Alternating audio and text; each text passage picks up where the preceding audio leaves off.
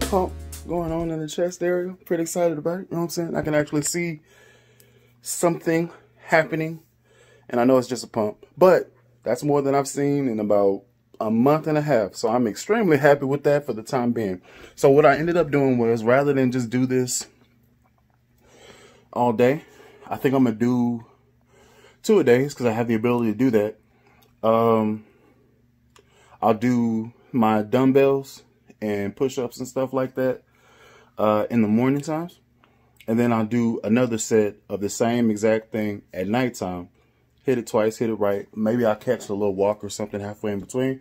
But feeling good. I like it. It felt good. So it was a superset of 5 different movements. So it was like regular incline press. Keep in mind, these are like 20 pounds each arm. So it's not that much, but high reps push it there. So I did ended up going through doing 3 sets of 12 on each one.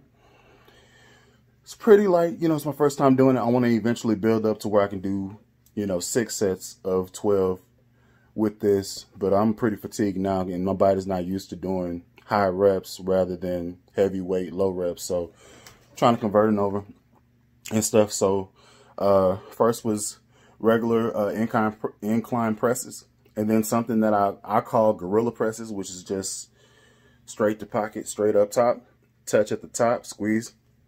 Then you have a like a complete squeeze press where I touch both dumbbells together, lower it to my chest, try not to use as much tricep to extend out, and then focus on my chest squeezing down when I get to the top, like squeezing down whenever I extend my arms out. That's where stuff really started to burn.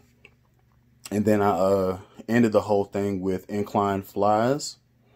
And then just because I ended up doing dumbbell skull crushers because I kind of like the movement. So that was my 5 sets, 5 sets of 12 with the 5 different movements. And I'm going to hit this again. I might involve the actual total gym. And I came up with this idea that I stole from somebody else. I took an old mop handle, and rather than throw it away, I just unscrewed it, and now I can take it and put it in my hand grips, and now I have a bench press type thing. I may have done this on the last video, but I can't remember. I thought about it, like we weren't using the mop anymore, and I was like, hey, I can use that and just put my handles in there, and then boom, instant bench press. So I'll be hitting that probably tonight and incorporating this in my lift. So I'll have 3 different movements, so incline, regular, and decline, all with this handle grip. And then I can take this off and do the exact same thing with more of a fly motion with the handles. So that's going to be pretty good tonight whenever I go back and try to do this whole thing and finish it up. So thank y'all for watching.